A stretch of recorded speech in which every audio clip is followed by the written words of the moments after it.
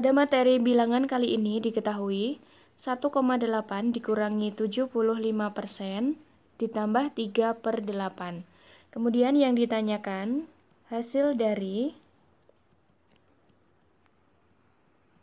1,8 dikurangi 75% ditambah 3/8 adalah. Baik, langkah pertama untuk mengerjakan, kita akan mengubah nilai-nilai di atas menjadi pecahan desimal.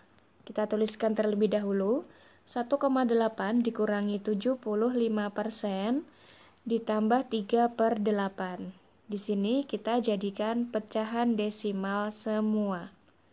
Berarti, untuk yang 75% kita jadikan pecahan desimal, kita tuliskan 75% berarti sama dengan 75/100. 75 dibagi 100 hasilnya adalah 0,75.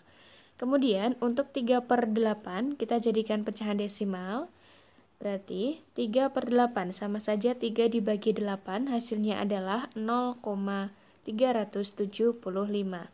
Berarti kita tuliskan lagi 1,8 dikurangi 75% ditambah 3/8 berarti sama dengan 1,8 dikurangi 75% adalah 0,75 ditambah 3/8 hasilnya 0,375.